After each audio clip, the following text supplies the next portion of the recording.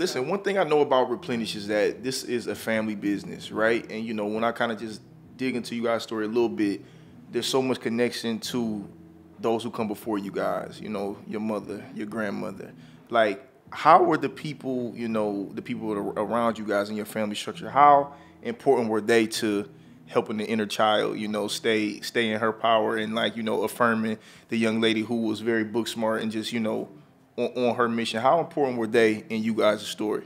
Our mother is a source of unconditional love. Yeah. That is her lesson, and I truly mean that. I think we both can say that. Like, she allowed us, she raised us through that lens, right? Like this idea that we are different, but we're similar, me and Channelle and I, but different. And so my mother parented us different, and she was a single mom. Excuse me. She was a single mom, right? Yeah, for the majority of our life. We love our dad. But she was, you know, she did a lot of the work, right? Yeah. My dad was in a space of finding himself and learning. He lost his parents early in life, so he just had to learn, right? And now we, you know, we don't look back with regret or resentment. He actually says, you probably did better off. But our mother was a source of unconditional love, and she always spoke to my greatness. I also had a baby when I was 18, so she had to. She was also a teen mom. She was a teen mom, and then she was adopted. So her biological mother was a teen parent. She was 16 and was forced to give her up for adoption. And we now know her, and she now lives here, and she's a part of the lineage. Wow. So Yeah. it's the lineage of really black women, right? Yeah, like yeah, this idea that, you know, I think we focus so much, and we needed to focus on the trauma of slavery and all of these things, you know, especially as black women. Now I feel like we can bring to the forefront our triumph of how we come so far, right? And black women, we care. We've cared for the world. We've tilled the soil. We've cared for children that are not ours. Like, true altruism, honestly, lives inside of us. But now we're in a space, you know, we say self-care first because as black women, we want to bring that to the forefront because the caregiver has to also receive. Ooh, that's good.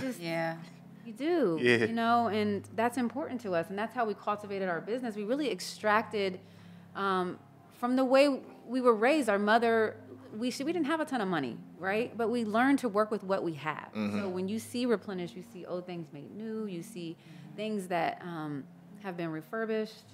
You see things that you can find in your own home because that's beautiful, right? Like this idea that we don't have to go so far away from ourselves to access love, to access joy. And it's working with what you have. Yeah, it's a powerful thing. And it's like how you said, we don't have to look at it. We don't have to stay in the darkness. It's like, what have I learned? What lessons have I learned? What's my strength?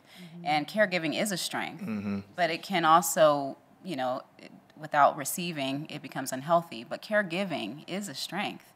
And so how can we start to really pour back into ourselves so that we can still highlight that strength? Because we have a full cup now. We're not, you know, empty. Yeah. Because we're giving back to ourselves. And this idea of care is embodied in a bowl of, you know, so much empathy, you know, restoration. I mean, there's so much in this bowl of care that we have to offer as black women, and it's black women led, and also we're on a mission we want to change the trajectory moving forward of how the world is operating, and care is missing a lot of the times, most of the times. True care, right? Like this idea of honest care for self first, and then the pebble that creates the ripple, and then your family, and then community, and then out into the world. Did that always come naturally to you guys, or was there a process for you guys to kind of get comfortable in caring for yourself? Or was there some bumps along the way that was like, you know what, I'm not taking care of myself right now. I'm not being kind to myself.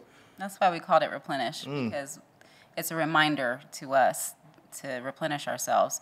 And I think for me, the pandemic was when I was able to sort of turn the ship around where I started caring for myself first. And that's why I think it was really important for us to slow down, not operate like we used to. Let's restructure this thing. It starts with us. I think that's when we first really realized, okay, we got to do our own self-care. I mean, theoretically we knew it, but Right. it wasn't always in practice because Right. we were hustling, trying to Right. get this business going and just in the throes of day-to-day business and on this wheel, just keep going, surviving. And then the pandemic hit and it's a forced silence. That's right. And so you have a moment to like, okay, let me start with myself. Let me sit in this quiet and let me start with myself.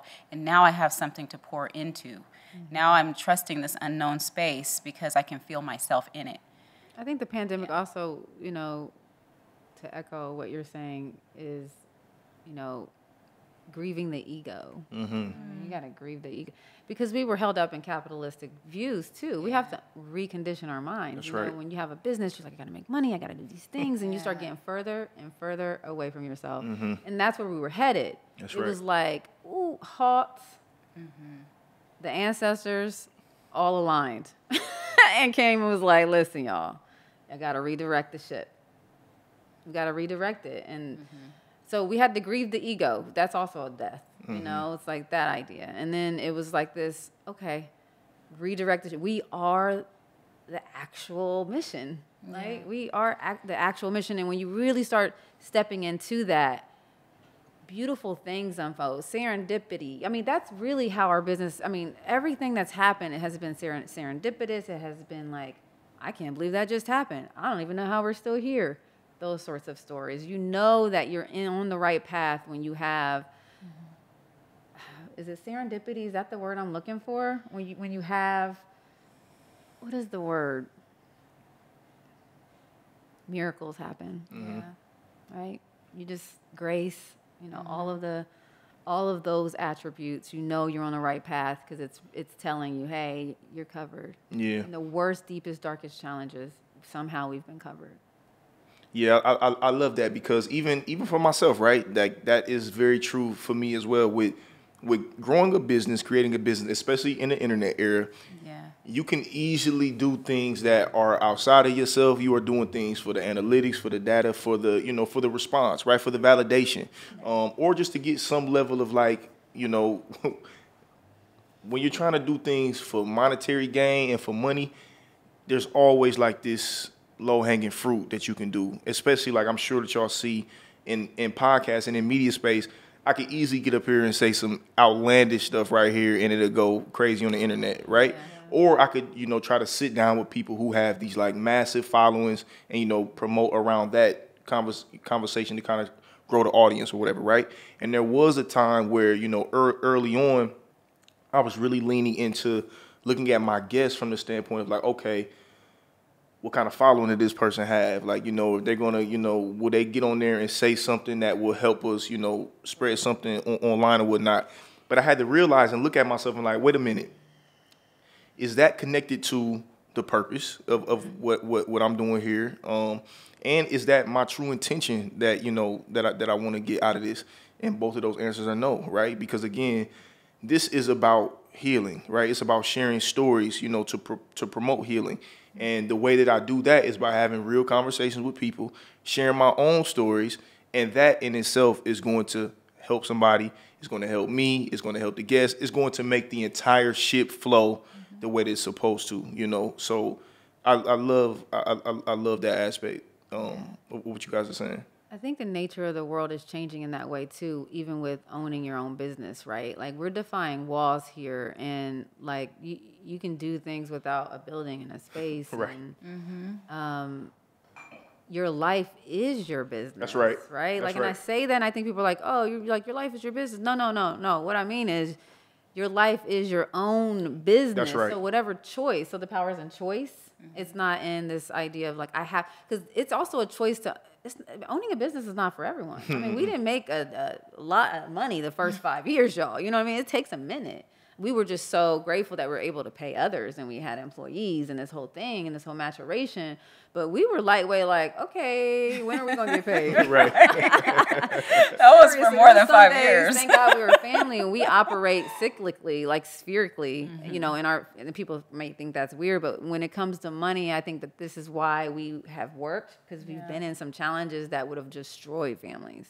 Yeah. But because we are sharers and givers naturally, we're going to make sure we all okay. Right. And so during those times where we were like, yikes, like everyone's taken care of, good, but we're not. So, but we had to come together and share resources to get us through those times. But I like to, because, you know, to echo what you were saying is it's like, you know, your life is your business, and that choice to like drop in and be like, all right, I don't want to own my own business, but I do want to cultivate some cooperative experiences. Well, maybe I work as a social worker and then I do this or that. And so that's where we're living now. And I think that we got to expand into this idea that if we don't know ourselves, we're in trouble. That's right. Because there's too many options. That's right. And I see these young kids. I have a 21-year-old. They're like, oh, I can do this. I can do that. I can do all these things because you can learn in a second. Right. You know, but underneath all of that, what does that mean? Right. It means that if you don't have a relationship with yourself, you're in trouble. So this is the work. It's not just, self-care. It's really taking the time to use your whole life as a tool and also to study it. Mm-hmm. Mm-hmm. Yeah. Well, because so much for young people, you know, everything is on the internet now. You know, I didn't grow up with the internet for the first, I don't know, however many years of my life. So it's weird because they come out the gates connected to others and looking at others' lives on YouTube and all this other stuff. And so it's kind of like the direction is outward instead of in. So now the learning does have to be sort of, you know, you got to talk about it. We got to, you know, figure out practices to help cultivate that. That's why I kind of love the selfie movement, because they were asking a question. They're like, hell, there was really a cry for support. They're like, look at me. Who am I? Who is this person? Like you say a child shall lead the way. And it's like, we really pay attention, especially our age range. I'm almost 40. Getting older. 40 feels good. Y'all ain't getting old. I'm getting old. Y'all getting better. Y'all not getting old. Cut it out. Cut it out. You know, and it's like our generation, we have to look back and we have to really listen to the youth right now. They are crying out for support, and a specific kind of support. Mm-hmm. They don't need the whole hierarchy anymore. They'll disrespect you in a second because they don't like that. Quick. They're like, no, I know as much as you, so whatever. But if you come at them real, they want honest, and they can feel that energy. And so if we have more people or more humans out there that are willing to go on this journey of supporting, not thinking we know everything, they just need support, right? The youth right now. Mm-hmm. And so it's like, how can we truly support them? What tools can we give? And I think our yoga carriage, really offers some tools for them to really check in with themselves in a way it's not just yoga, right? It's like this idea of observation and stillness and turning off the technology for a moment so you can really feel what it feels like to feel alive in your own body with your own things. Right.